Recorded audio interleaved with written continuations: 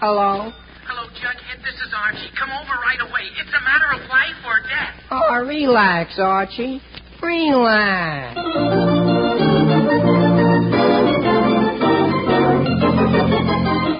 Yes, and you relax too, folks, if you can, because here he is again, right out of the pages of Archie Comics magazine with all his gang.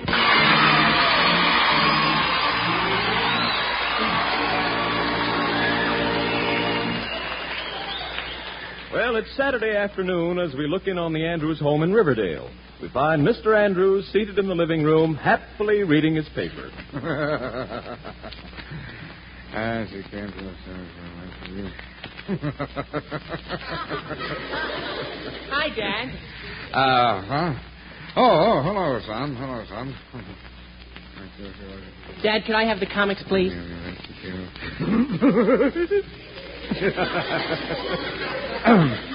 The what? Oh, comics. No, Archie, you certainly may not. Gee whiz. Well, how about the sports section, huh? Sports section.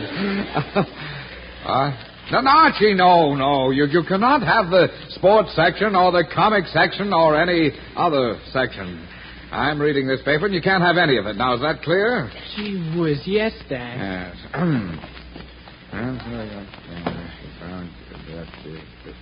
Archie, for Pete's sakes, what are you doing down there on the floor? I thought I might be able to see the front page from down here. Oh, good grief, Archie, get up off the floor. Yes, Dad. Haven't you anything better to do than heckle me while I'm trying to read this paper? Why don't you call up Veronica? I have nothing to talk to her about. Well, there must be something you can do. Some place you'd like to go. Well, I would like to go to the movies. Fine. Here's $1. Go ahead. Go to the movies. Stay and see it twice. Oh, gee whiz, thanks, Dad. I will. Thanks a million. See you later, Dad. Yes. Oh, boy, can really annoy. Are you busy right now? Oh, me. What is it, dear? Run next door and borrow 2 onions. I need them for dinner. But, Mary, it's a long time until dinner. I know it, but just do what I say. I want to go and get... all right, Mary. All right, I'll go.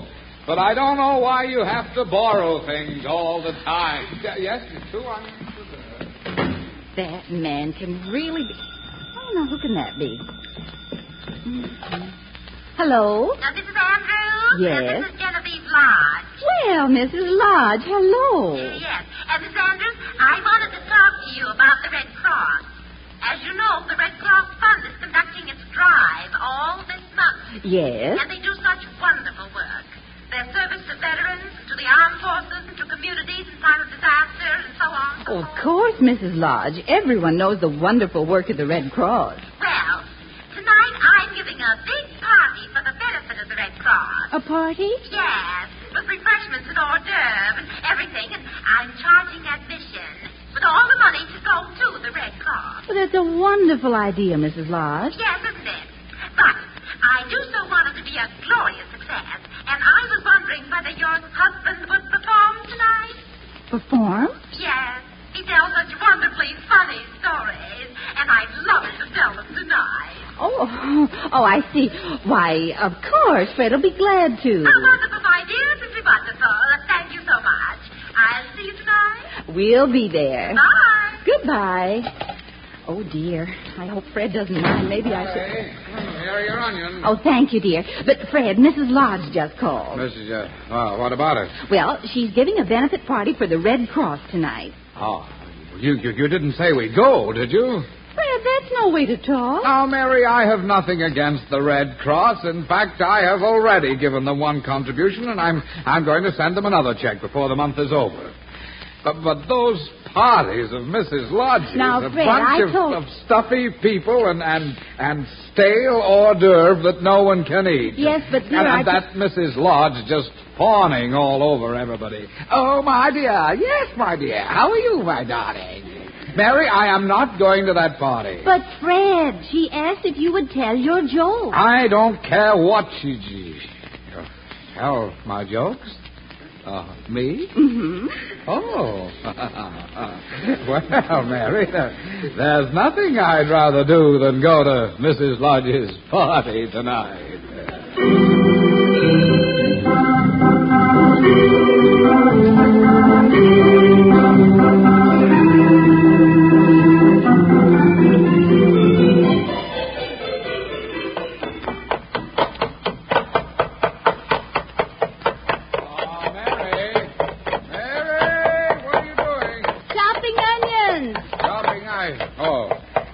Dear, I've finally got my routine all set for the party. Would you listen to it, dear? I want to get your reaction to the... Why, of course, dear. Go right ahead. Yes. Well, I thought I would begin by... Well, go on. Go on, I'm listening. Oh, all right, dear. I thought you were busy. I thought I would begin... Well... Go ahead. Mary, I would go ahead if you would stop chopping those confounded onions for just 1 minute. Oh, I'm sorry, dear. Go ahead. You have my undivided attention. All right, dear. All right. Now, tonight at that party, I'll make a few introductory remarks, you know, and then I'll lead into my first joke. Yes. I'll say, that reminds me of a funny story. Oh, what reminds you of a funny story? Something I will have said in the introduction, Mary. Well, go ahead, dear. All right. Now, I'll say, that reminds me of a funny story. A story of an old maid who finally married an X-ray specialist because he was the only one who ever saw anything in her. Anything in her. Mary, what did you say? I said because he was the only one who ever saw anything in her. But I was going to say that, Mary. That's my... Mary, don't ever do that when someone's trying to tell a joke. It upsets people. It frustrates them, confuses them. Oh, I'm sorry, dear. But half the nervous people in this country got that way just from not being allowed to tell the last lines of jokes. I said I'm sorry, dear. I won't interrupt again. Terrible thing. All right, dear, all right. So just see that you don't. It's not nice. Now, after I tell this joke about the X-ray specialist, then I have a very funny story about the lightning bug who got caught in the lawnmower. Oh, that must be a new one, dear. How does it go? Well, first of all, I say, do you know what the lightning bug said when he got caught in the lawnmower? No? Well, he said,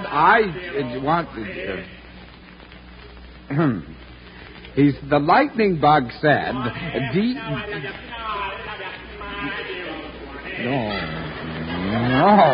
Oh, Fred, go ahead. What did the lightning bug say? Well, the lightning bug said when he got... Oh, great. I can't tell jokes with that going on. Is that Archie back from that movie already? Well, he must be. Archie! Archie! Calling me, Dad? Yes, come in here. Okay, Dad. Well, see me no more. When are you doing that? Stop that infernal singing. Well, gee, Dad, that's just how the guy did it in the picture. He said, "20, how I love you, I do not care how the guy did it in the picture. Be quiet." Well, gee, I'm sorry, Dad. Fred, the boy was only singing. I know that, and I have no objections to singing as such. But, Archie, you never think of anyone but yourself. You come in here singing at the top of your lungs with no thought of whether somebody might be busy or sick or dying, for that matter. 20. Gee, I love you, how I love you, my dear. Oh, just terrible. I'm sorry, Dad. Well, hereafter, show a little consideration for others. Yes, Dad. You are not a child anymore. Yes, Dad, I know. So if you expect to... Archie, are you crying? Well, yes, Dad, but it doesn't matter. It's only... Fred, you see? I told you you're too harsh with a boy. Mary, I didn't... what did I say to make him cry? Well, he's crying, isn't he? But, Mom, Fred, I think you should absolutely apologize to the boy. Apologize? Well, all right, Mary. I will. Archie, son, I'm sorry. Well, will you accept your poor old dad's apology? I accept your apology, Dad. Fine. Then what in tarnation are you still crying about? I said I'm sorry. Well, that's just it, Dad. I wasn't crying because of anything you said. There must be onions around here someplace. Oh, for pity's sake. I've been chopping onions in this bowl. Is that what's making you cry? Well, sure, Mom. You know how sensitive I am now. Great. Mary, I told you that I did not say anything to make that boy cry. Fred, I'm sorry. Well, sure, I feel fine.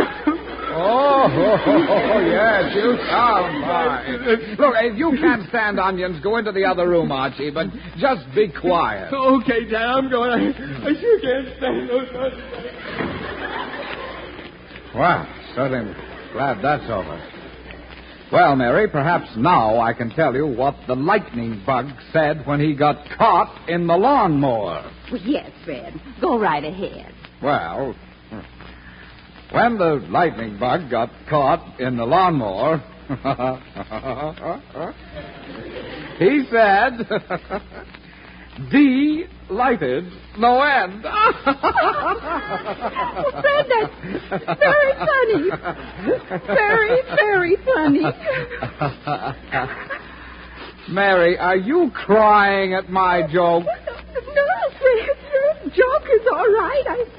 I guess these onions are getting me, too. Oh, fine. Well, I guess I'll go someplace else and rehearse. Even Jack Benny couldn't be funny around here.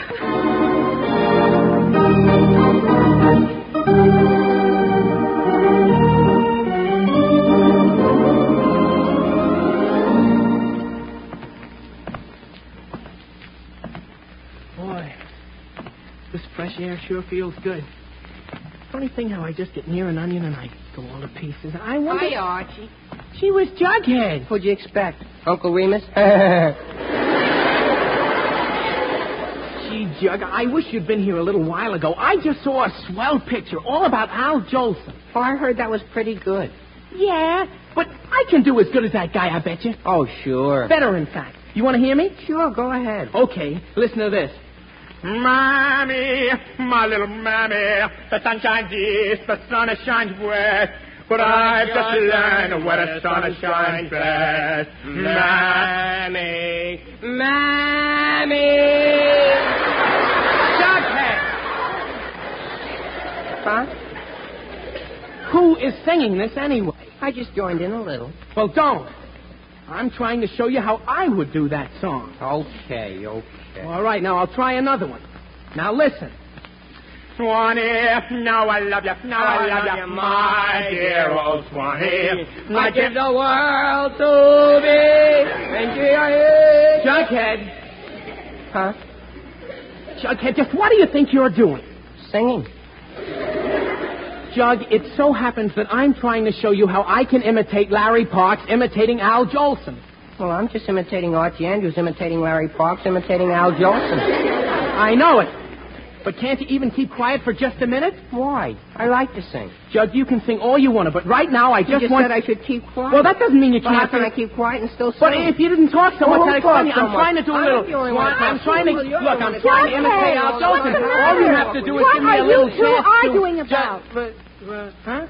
Oh, hello, Betty. Where did you come from? I saw you from my house, so I came out. What's the big argument? Archie told me I couldn't sing. I did not, Jug. I just asked you to listen to me sing. Since when can you sing? I can sing a lot better than you. Oh, yeah? Yes, I certainly can. Wait a minute. Since when can either of you sing? Well, that's just the point, Betty. I just wanted to show Jughead I can imitate Al Jolson as good as anyone. You, Archie? Sure. You want to hear me? Well, I should know better, but go ahead. Okay, listen. There's a rainbow round my shoulder, and a sky of blue above. Now the sun shines bright, the world's all right, 'cause I'm in love. There, Betty, how did you like that? Oh, golly, Archie, that was awfully nice.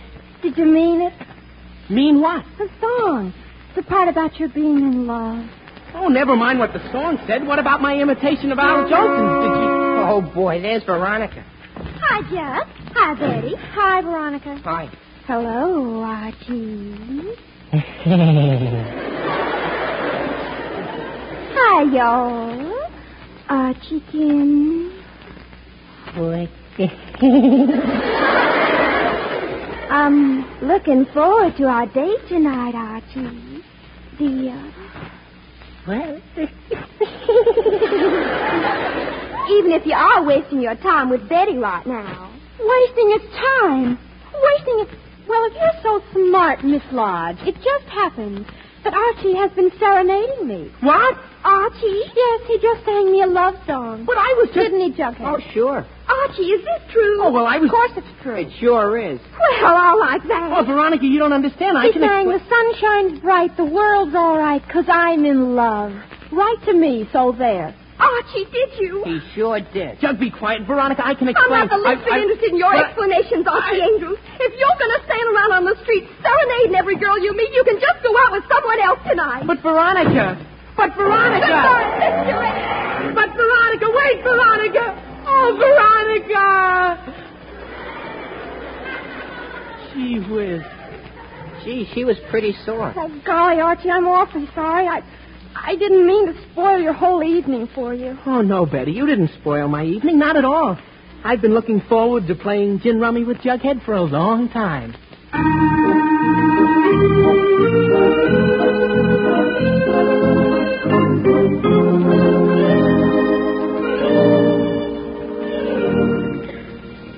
Fred, you ready?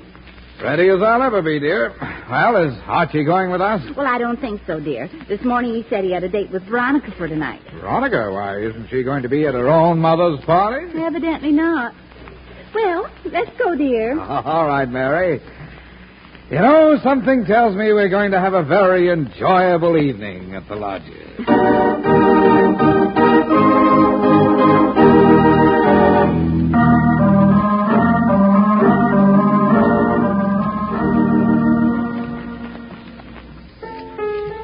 Mr. and Mrs. Andrews, so glad you got here. Hello, Mrs. Lodge. Are we terribly late? Oh, no, not at all. Dear Mrs. Hastings is playing. Come in and sit down. Oh, Mary, good grief, listen to that. Fred, be quiet. Now, sit right there, Mrs. Andrews. Oh, thank you. You sit there, Miss Andrews? Thank you. Yes.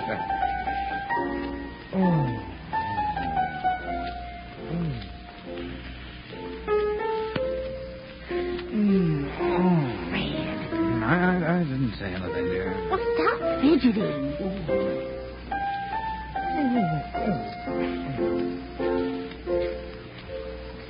Thank heaven for that.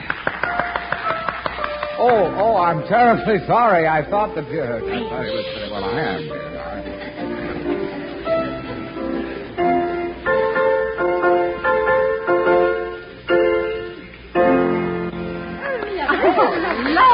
Simply lovely. Friend, applaud. Why? Lovely. It was wonderful. Mary, don't overdo it. She's liable to play an encore. Oh. Miss Hastings, dear girl, that was delightful. Simply delightful. Yes, indeed. Now, everyone. Now, on behalf of the Red Cross, for whom this gathering is being held, I thank you. And now, pardon me a moment. I see what our next bit of entertainment will be.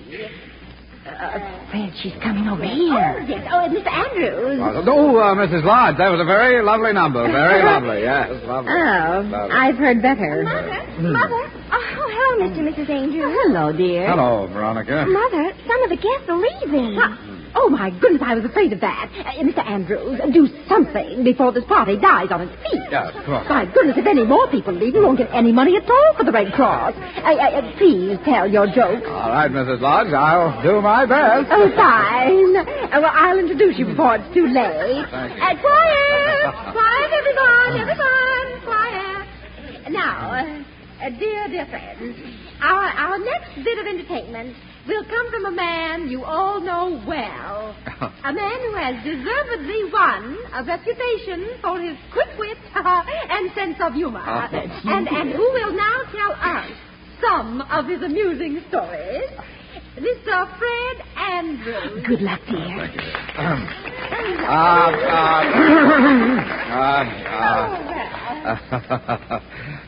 Thank you, Mrs. Lodge, for that very flattering introduction. You read it just the way I wrote it. For a while there, I thought you weren't going to introduce me at all. I thought I was going to be a wallflower tonight. Yeah, which reminds me of a very funny story that I just heard about an old maid who had tried to find a husband for many years. Well, finally she succeeded in getting someone to marry her, an X-ray specialist. It seems that he was the only... It seems that this X-ray specialist was the only one who could see... Mr. Andrews, forgive me for interrupting you, but we can't hear you very well with that horrible noise. I'm not surprised. I can't hear myself. What on earth can it be? Well, I've no idea. Well, it seems to have stopped now. Yes, it has stopped. Continue, Mr. Andrews. I'm terribly sorry. Oh, that's quite all right. Well, this X-ray... Oh, good heavens, there it goes again. Mary, can that be... It's out in the garden. I don't know. I never heard anything like that. Well, I did, just today. Fred, where are you going? To put a stop to that racket. Archie! Archie! No. Huh? Somebody called me? I certainly did. Archie, you come in here. Gee whiz, is that you, Dad? Yes, it certainly is, young man. Gee, Dad, what are you doing here? I was...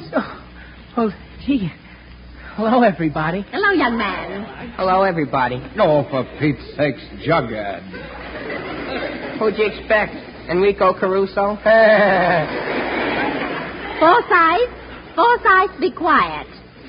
Archie, just what were you doing out in the garden? Well, gee, Mrs. Lodge, I didn't know you were having a party. Well, we were, till you started that noise. Gee, I'm sorry, I Mother, only... dear, that wasn't noise. That was singing. What? Oh, yes, Mother. Archie is quite a singer. In fact, you ought to have him sing for the party. Yeah, the what? Oh, but I couldn't... Sing? Say, Archie, do you sing? Who, me? Oh, no, Mrs. Lodge. Archie, I insist. Mother, you've never heard anything like it. Oh, but I was just telling my Veronica, story. dear, that's a wonderful idea. A little popular music is just what we need to liven things up. But, Mrs. Lodge, what about my jokes? A little later, Mr. Andrews. Not right now. Mrs. Hastings. Mrs. Hastings, dear girl, would you... Archie, you and I are going to have a long, long talk. Gee, Dad, how did I know this would happen? Now, what are you going to sing, Archie? Well, since this is for the Red Cross, I think an appropriate tune would be Sonny Boy. Oh. It wasn't in the picture, Mrs. Lodge, but it's Al Jolson's greatest song. Oh, well, now that's fine. Now, Miss Hastings, do you... Archie, you are going to make a fool of yourself? Fred, it's too late now. Now, everyone. Archie Andrews will now sing Sonny Boy. Archie, just stand right near that table there. All right, Mrs. Lodge. Ready when you are, Mrs. Hastings.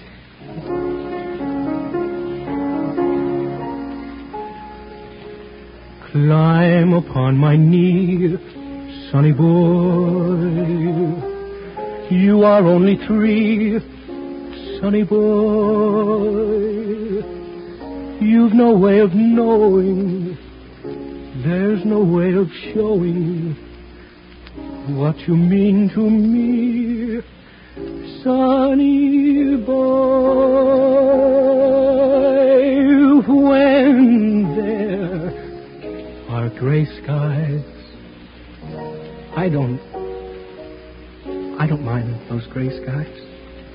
You make them blue, sunny boy. All friends may forsake me, Let them all forsake me. You'll pull me through, sonny boy. You're sent from heaven, and I know your worth. You've made a heaven for me right here on earth, and then the angels grew lonely. They took you because they were so lonely. Now I'm lonely too.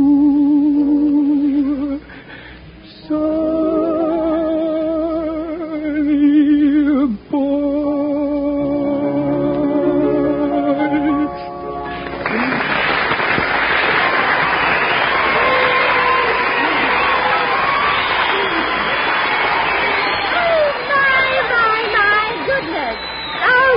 My goodness, that was wonderful, wonderful.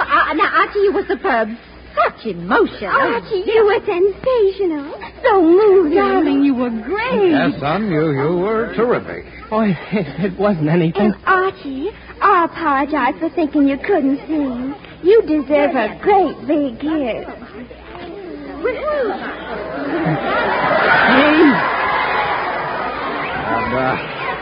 I apologize, too, son. You were fine. Oh, I'm so proud of you, dear. Thanks, Mom. Now, excuse me a moment, Archie. This is the psychological moment to take up another Red Cross collection. Now, people, I want all of you to show your appreciation. I had no idea I'd be such a hit. Well, neither did I, son. Why, you almost had me in tears the way you sang that. Why didn't you tell your mother and me, Archie, about this secret talent? Talent? Dad, that wasn't talent. What? Well, sure, you see that table I was standing next to? You mean the one with the sandwiches and the hors d'oeuvre? Sure, Dad. Onions. Remember? Oh, onions. Onions? Archie, You mean not those so loud. onions on the Nobody table knows and I back give at it you to for you, what Dad. caused all the tears?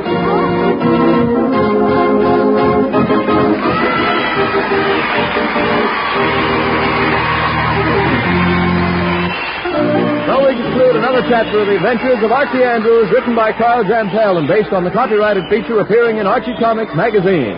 Archie is played by Bob Hastings, Jughead by Harlan Stone. This program is directed by Kenneth McGregor. Listen next week for more of the merry adventures of Archie Andrews. This is Bob Cherry wishing you a very pleasant weekend. So long. This is NBC, the National Broadcasting Company.